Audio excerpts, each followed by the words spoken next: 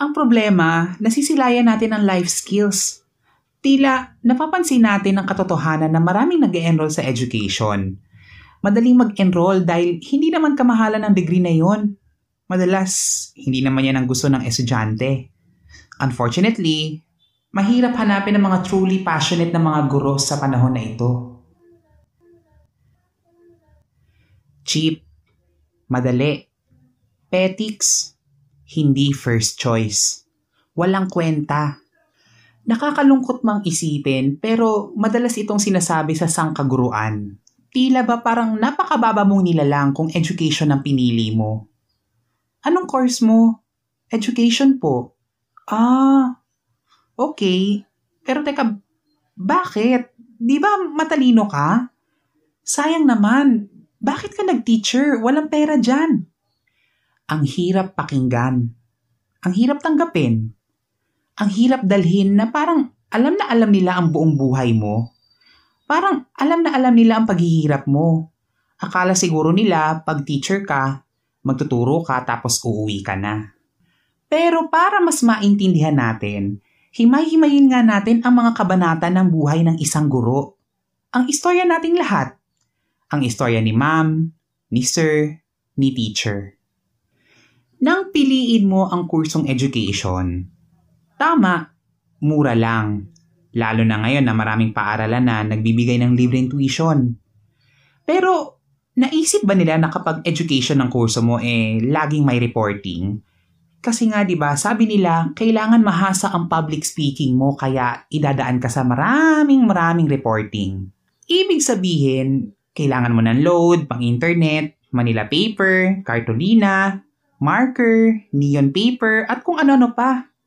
Yung iba nga sa atin nalalagyan pa ng flower ang report para creative daw. Pero teka, isang subject pa lang yan nagastusan ka na. Paano kaya kung meron ka pang 3 report? At teka, hindi pa tapos yan. Kasi kapag nag-education ka, napakaraming subjects. Madalas pinagpupuyatan pa nga natin ang report dahil napakabilis ng internet ng Pilipinas. Minsan nga, umaabot pa tayo sa point na nagsusulat pa rin tayo ng report kahit malapit na tayong tawagin ng professor. Pero, alam mo ba na sa dami ng subjects ng education, karamihan doon, professional education. Mga subjects ng pangguro. At ano nga bang inaaral namin? Halimbawa, may principles of teaching kami. At hindi pa tapos dahil may part 1 and 2 yan. Akala mo pelikula. Madalas inaaral namin ang tamang pagtuturo ng bawat subjects. Paano ituro ang paboritong subject ng anak mo? Tinuturo din sa amin kung paano ituturo ng tama ang mga lesson sa pamamagitan ng pagsulat ng lesson plan. At biruin mong may 3 klase pa pala ng lesson plan. May brief, may semi-detailed at detailed lesson plan. At hindi pa tapos. Kasi ang daming lesson plan. Marami daw kasing paraan para maintindihan ng mga bata ang lesson dahil hindi naman pare-parehas ang kapasidad ng mga bata. Merong traditional, may 4As, may 5Es, 7Es, explicit, inductive, deductive, discovery-based, DLP at DLL para kaming author sa dami ng sinusulat naming lesson plan. At piruin mo, inaaral din namin kung paano buhayin ang katawang lupa ng mga bata. Kailangan masigla para makinig sa amin. Aalamin namin ngayon ang mga iba't ibang uri ng mga kanta. Maliliit na gagamba umakyat sa sanga. M-A-T-H, M-A-T-H, matematika, matematika. Row, row, row your boat gently down the stream. Merrily, merrily, merrily, merrily, life is but a dream. At akalain mo, aaralin namin ang paggawa ng test, pag-aaralan namin ang pag-iisip ng mga bata, at dadaan din kami sa practice teaching. Magtuturo kami kasama ng mga guro para magkaroon daw kami ng idea kung ano ba ang totoong nangyayari sa mga guro sa totoong buhay. Paplanuhin pa namin yan. Magpapatahi kami ng costume, magpapagawa kami ng instructional materials, magpapamerienda kami sa mga bata, kakabisaduhin namin ang lahat ng mga gusto naming sabihin sa lesson plan. Ngayon, masasabi mo bang mura lang ang education? Wait, hindi pa kami tapos.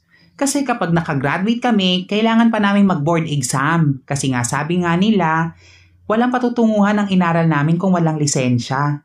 Magre-review pa kami, magbabayad kami, magpupuyat kami, at babalikan namin ang lahat ng inaral namin sa 4 na taon. Akala ko kapag nakapasa na, tapos na. Pero may ranking pa. Kailangan magparang ka para makapagtrabaho ka sa public school. Kaya para magkaroon ng malaking chance ang makapasok, kailangan mataas ang grade mo noong kolehiyo, mataas ang score mo sa board exam, may training ka ng mas mataas sa 10 araw, at kailangan mataas ang score mo sa pagtuturo at sa interview. Gagastos kami, parot parito, sa pag-asang balang araw, makakapagturo din ako sa silid-aralan na ako mismo ang dating mag-aaral. Pero hindi lahat pinapalad.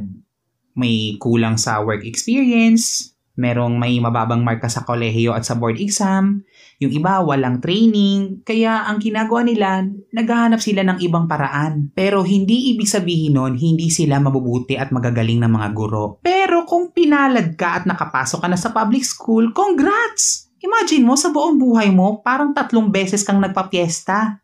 Pag nakagraduate ka, pag nakapasa ka na, at naging public school teacher ka na, o di ba bongga? Pero hindi pa tapos dahil pag naging guro ka, instant magulang ka ng kulang-kulang 20 bata. Biruin mo, hindi ka dumaan sa labor sa ospital pero may anak ka? Ano to, milagro? At mamahalin namin ang lahat ng yan sa buong 1 taon.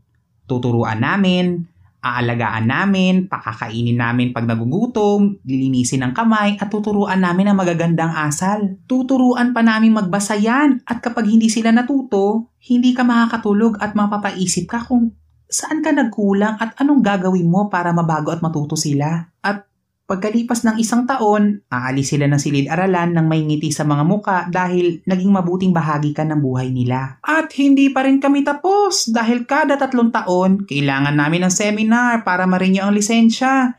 Mamumuhunan kami. Ngayon, sabihin ninyo na mura lang ang pagiging guro. Na madali lang ang pagiging guro. Na hindi mahirap. Ang pagiging guro ay isang napaka-selfless na trabaho. Handa mong ibigay ang sarili mo para sa mga bata. Marami pang kabanata na hindi pa nila alam.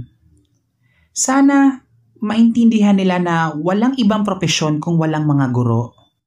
Matutong magpasalamat. Pahalagahan sila.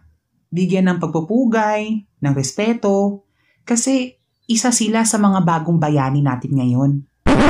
Pero teka, saan ka nga nag-enroll ulit? Parang wala ka naman sa listahan.